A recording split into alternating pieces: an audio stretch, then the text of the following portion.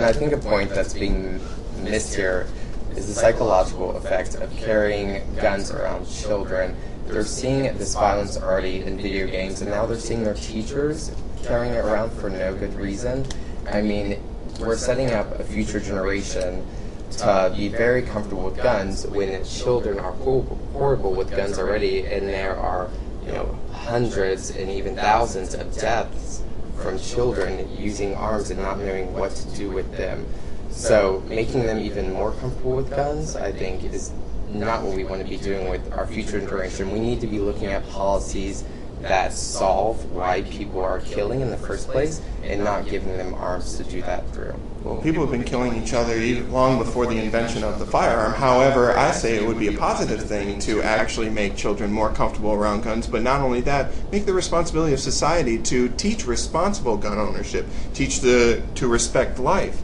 I mean, you have, Why I know do many... that through a gun, though? Why can't we do it through other venues? Well, I mean, if you want to defend yourself, a gun is a very efficient way to do so, and it's a good thing to teach a child. It's a good thing to teach a child from a very young age responsible gun ownership. Teach them. I mean, when I learned how to fire a gun, I mean, I'm a card-carrying member of the NRA. I've fired many firearms.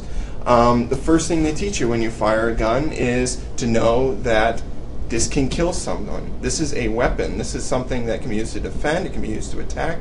It can be used for many different purposes, but all of them which are deadly. And you teach a child to respect that rather than just teach them, oh, well, you have to stay away from guns. They're dangerous. They're dangerous. Of course they're dangerous, but a car is dangerous. A ship is dangerous. A boat, anything can be dangerous. A knife is dangerous. And just because something is dangerous doesn't mean we should shelter children from them. Instead, we should embrace this type of culture and show them a responsible way to handle these types of things rather than fear-mongering and telling them, oh, you have to stay away from guns, zero-tolerance policies, we're going to suspend you if you put your hand in the shape of a gun. I mean, these types of ideas are absolutely ridiculous. This would, and just going off what you're saying, it would be on every parent of every student to be teaching. But if parents don't agree with that, then how do you factor? That's the beauty of freedom. That's the beauty of liberty. You have the decision whether or not to teach your children these types of things, and it should be put on the responsibility of the parents to do so either way.